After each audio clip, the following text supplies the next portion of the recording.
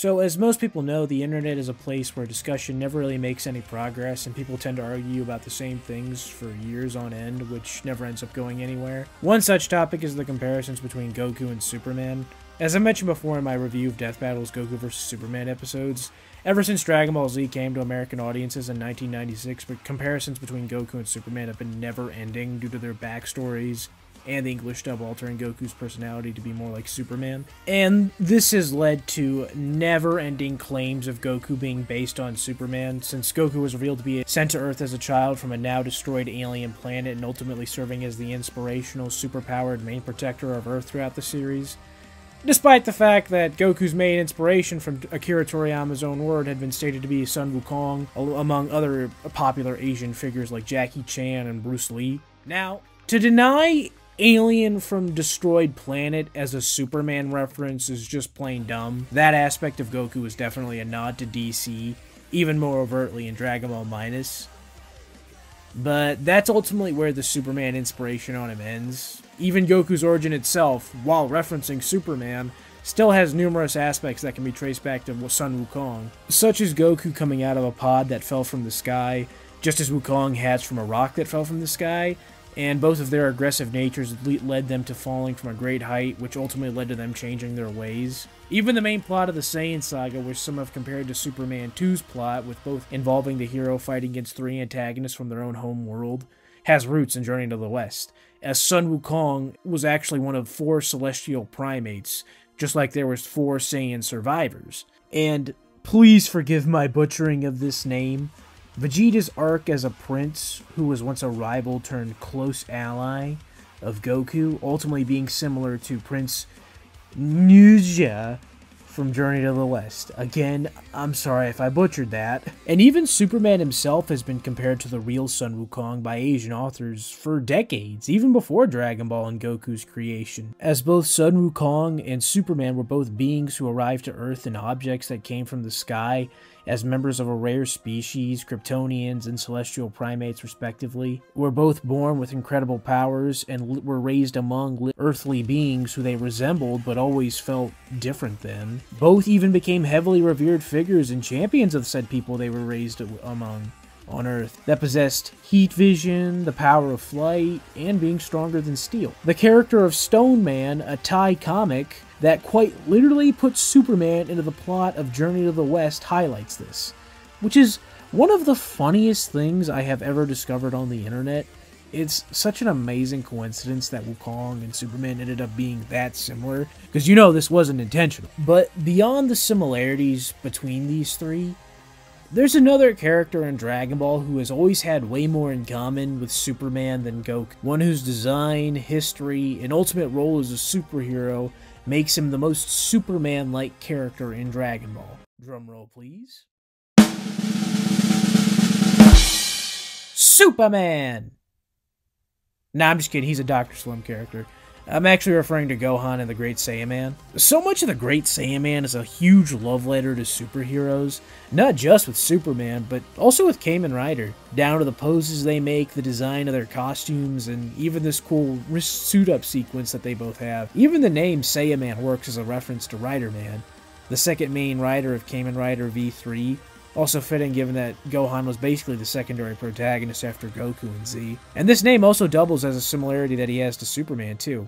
To clarify this, let me describe the Great Saiyaman's backstory real quick. He's a young man who was raised in the countryside, but actually has alien heritage and is viewed as the strongest guy on the planet, at the time anyway, that moves to the city and becomes a superhero who can fly, that wears a red cape, which riders don't really have, while also leading a double life as a nerdy guy with a humble profession, scholar, who falls in love with a strong-willed woman that he meets in the city. If we want to go even further, Goku dying when Gohan was younger adds even more parallels to the Christopher Reeve Superman movie, where Jonathan Kent died when Clark was a teenager, so both grew up alone with their mothers and dealing with the loss of their fathers, who are also their main guiding figures. And this next one I find very interesting to mention. It's often discussed between Clark Kent and Superman about which is his true identity and which is the mask.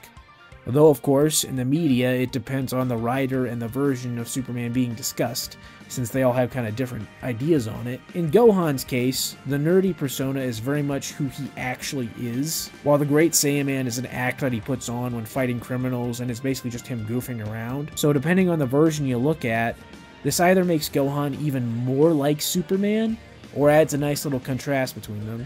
You can take it however you like. Now, some might say these similarities between Gohan and Superman are coincidental, and that these are just Kamen Rider references.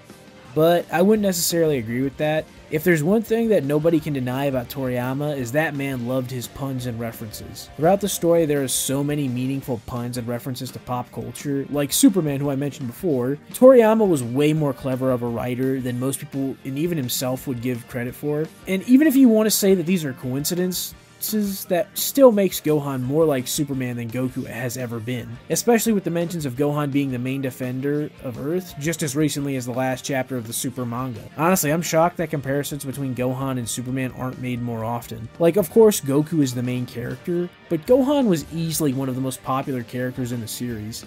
Sure, his popularity definitely dipped a bit due to his very minimal role that he had throughout most of Dragon Ball Super up until the recent superhero movie, but he was still many people's personal favorite character throughout the whole series. I'm pretty sure the Saiyan Saga being most people in America's introduction to Dragon Ball, which starts with Goku's origin being revealed, while Gohan's stint as a costume superhero wouldn't happen until the Buu Saga is the reason for this. But the fact this is also Gohan's introduction into the series, which reveals his alien heritage too, and while the Great Saiyaman isn't relevant to the narrative of the Buu Saga after the Z-Fighters leave the tournament to fight Buu, it's still a pretty popular and remembered aspect of that arc that's been a consistent part of the video games for decades at this point. And if we're being honest, even though it was very short-lived in the manga, Goku's connection to the Superman, being his origin in the Saiyan Saga, also is extremely brief, yet that aspect of Goku's character is constantly brought up in regards to his comparisons to Superman, while Gohan's kind of isn't as much, even though many of the similarities still apply to him as well. Plus, Gohan's personality was always a bit more altruistic and more champion of justice than Goku's was. Plus, Gohan's major role throughout the Buu Saga has been a topic of discussion regarding his character for decades now, so it surprises me that more people didn't put the start of Gohan's story in Dragon Ball to its end to make the connection like this. And honestly, that's all I got for this video. I've thought about this topic on Twitter for quite a bit now, and I've discussed this with numerous other people before, so I felt this would be a perfect topic for a video discussing it, since I have never seen many big channels talk about it. I figured I may as well do it myself. Special thanks to Jordan Lee for the information on Sun Wukong and Journey to the West, and thanks to my friend Yash for the art in the thumbnail. The links to follow them will be in the description below. And if you liked what I had to say here, please do me a favor by liking, sharing, commenting, subscribing, and following me on Twitter and TikTok. I'd really appreciate it. My next video should be my review on Death Battle's Android 18 vs. Captain Marvel. I'll see you then. Thank you guys, and have a nice day.